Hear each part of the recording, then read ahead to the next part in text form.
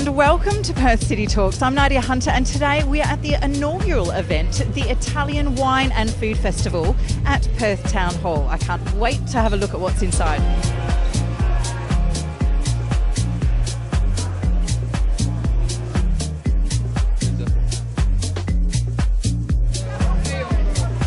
Welcome to the Italian Food and Wine Show. We've been doing homemade spaghetti all day with the seafood chowder, and the suckling pig came out with a nice trumpet. We've got the Sonia since 1949, still a family company, 65, 66 years in Western Australia. We give value, we believe, through the quality that we serve or the quality that we manufacture. They give a different taste to this gnocchi. I think it's pretty nice. And then you put one egg.